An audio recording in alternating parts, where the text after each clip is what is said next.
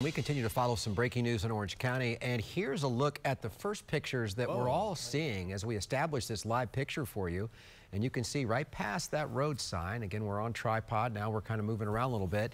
Orange County Fire Rescue says a small plane that we zoom into right there crashed along a busy road. It's a live look where this happened. We're seeing this the same time that you're seeing it. This is the intersection of University Boulevard and Econ Trail. Now, this is something you don't see every day, and the amazing part of this is that no one was hurt.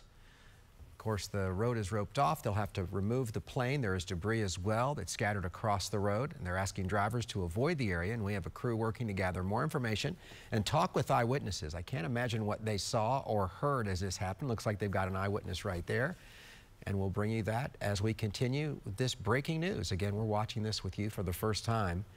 University and Econ, very busy intersection.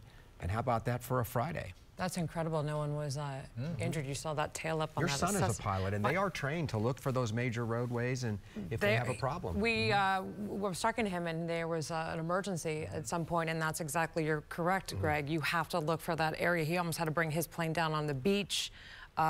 Not populated, but just to get down safely. And you're right, they look for that stretch. They train on those emergency situations. Yes, but I've been in a plane that looks just like that one with him, and you can bring them down. Normal flying is easy. Yes. That's hard.